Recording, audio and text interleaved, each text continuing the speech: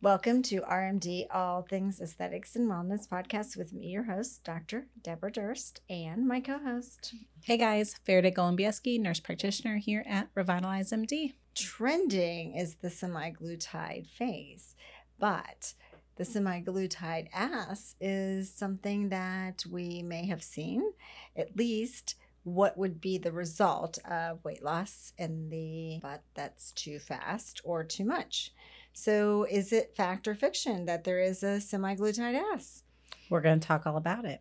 Yeah. If you have heard of semaglutide phase or interested in hearing about it or learning about it or knowing if it's fact or fiction, click on our on the other video. Thank you. I'm like on our channel, on our video. Podcast, yes. Because we've talked about it. Or you can listen in, but then we'll have some pictures on the actual video part. But again, like and subscribe, share with friends. And if you like to hear content that helps you know about new and progressive procedures or how to look or feel or function better, then you need to like and subscribe so you get notifications of our videos.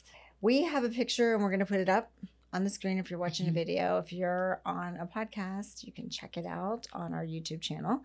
But our website. Or the website. But you're going to basically see a picture of a before and after semaglutide, or not semaglutide, but again, excessive weight loss. So not an overweight person to begin with, or not like extremely overweight, but had a goal weight of a certain amount that he wanted to lose, and had been on semaglutide. Again, when you're over 50 and you lose too much or too fast, then we already have loss of collagen mass and elastin and volume and fat in our ass as we age, right? Everyone as they age, you see like Sex and the City video, right? Yeah. The Sex and the City of the guy that got up and went to the bathroom, and she's like, he doesn't feel like a 70-year-old, but he has a 70-year-old ass, whatever it was. So it's a cute episode. But as we get older, we lose butt volume. And so basically look at the before and afters, and you can see the after because we gave him a booty in an hour here in the office. So you can use some biostimulatory fillers to increase that, the buttock and the look and the shape. What else can you do?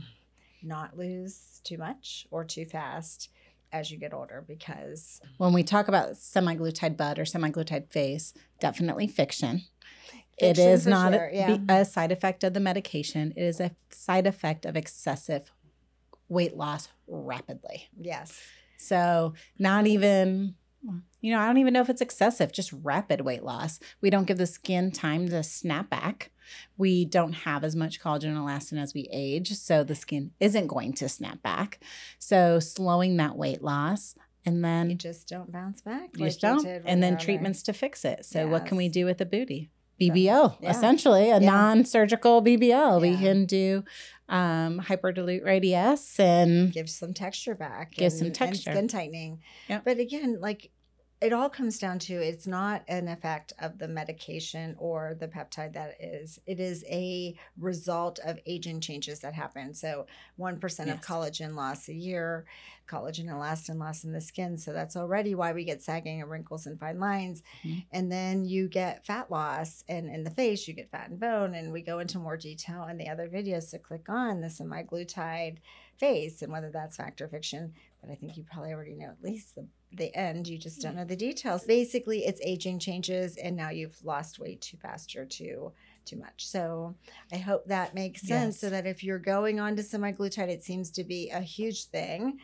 that it's all over, the news and social media. Just make sure that you have a goal weight that is either over a longer period of time, or that you don't lose as much if you're older and already experiencing some weight loss. And then again, filler, and depends on what type of filler, can be used in either place to help return that volume loss. And if you are taking one of those medications and you are losing weight, you don't want to lose muscle. So preserve the muscle in the back end as much as you can. What is there by eating protein, making sure you're doing your squats. It's not going to fix it all. It's not going to repair the skin, but as long as you can keep that muscle nice and toned, you're going to do some of the work. Well, there is a reason why when we're doing body contouring procedures, and we're doing fat reduction and skin tightening, that we don't ever want to kill fat on the face because we want fat on the face. Yes. And you just have a global loss when you're losing weight everywhere.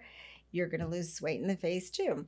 Yeah. And then we never kill fat in the ass because you don't want to ever do that. So we're body contouring the banana roll underneath the Yes. legs, but never retexturing if Yes. there's dimpling or cellulite. Yes. So retexturing the skin, but not getting rid of the fat back there. Let us know what you think, and let us know if you have any experiences. Take a look at the picture and let us know what you think of the before and after picture. They're That was pretty an amazing. hour. It's amazing.